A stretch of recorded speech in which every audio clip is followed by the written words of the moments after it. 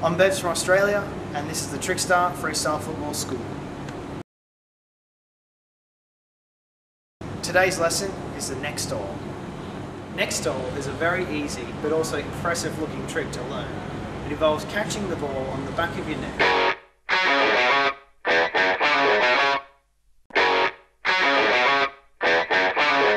The best way to learn this trick is to hold the ball in your hands and throw it up to about here, not too high, and then try and catch it on your neck.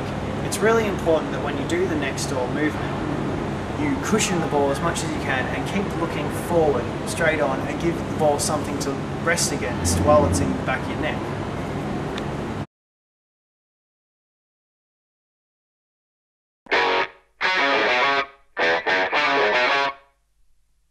Pop! You know I'm stuck like a rivet in this body I've been given, so I forget the